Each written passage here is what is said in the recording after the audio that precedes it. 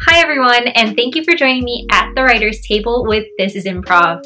My name is Angelica, and today we're going to be learning about writing for current events. I love using current events while writing. And it doesn't necessarily have to mean the news. It doesn't necessarily have to mean anything crazy going on. It's as easy as picking out something that's going on that appears on BuzzFeed and using it for your scene. The cool thing about writing about current events is that it really plays into the satire aspect of improv, which is really what improv started out doing when we started performing. Then once we get our ideas on the stage, the audience gets to put in their input, letting us know, do we agree with what you think about the current events? And if not, what would really change our mind? It's really playing to the power of the people or the audience. In fact, one of the first improv companies, the Second City, used this method to interact a little bit better with their audience, using things that people were familiar with and placing that commentary on top of it, making it a little bit more entertaining. So what you're going to do is you're going to go online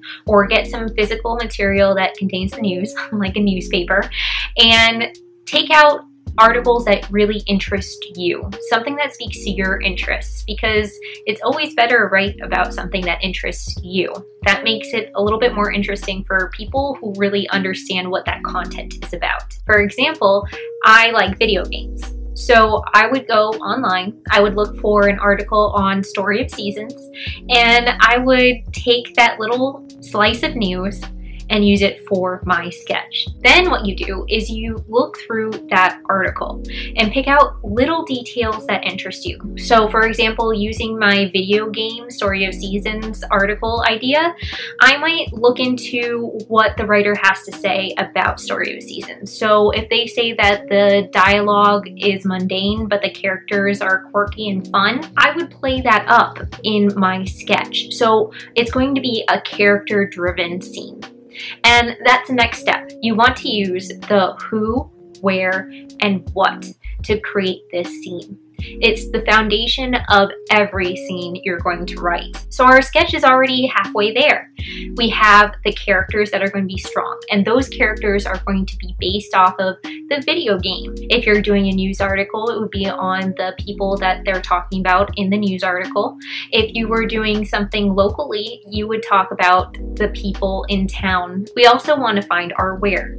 For me, I have my where in this article because they're talking about the video game. So I would write my story to fit that video game world. So a farm, it's already there for you in that news article. The next thing we're going to look at is the what. So look at that newspaper article, look at that current event, and pick out what the person is trying to say. Think about what you feel about what the person writing that article has to say.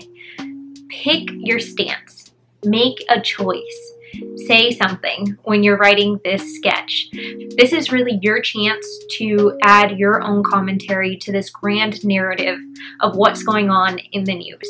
So choose wisely, but make big decisions. It's more fun that way. For example, with my video game sketch, I might have, because the writer said that the character's dialogue is kind of, mundane, but the characters are really quirky, I would write a fish out of water scene where my character is the only normal character in the scene and the other characters are giving the same dialogue over and over, no matter what my main character has to say.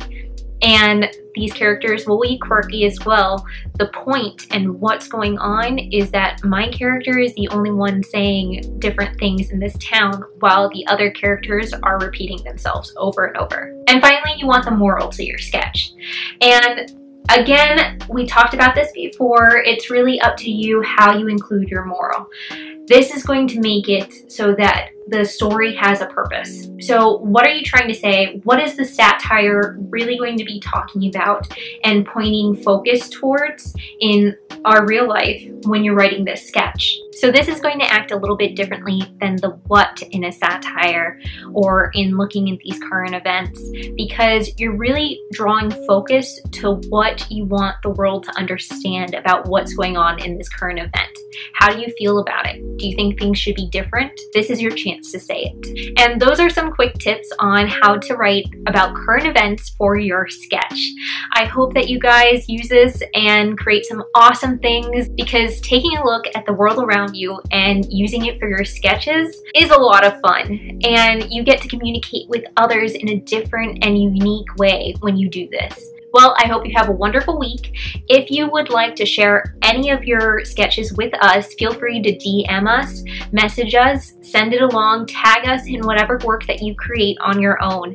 If you'd like any extra help writing, we do have private classes and group classes where you can test out your writing in front of others and get an extra eye on what you've written on your own. Also, take the time to look in our comments where you can educate yourself and take action with some of our links. My name is Angelica, and thank you for joining me at the writer's table with This is Improv.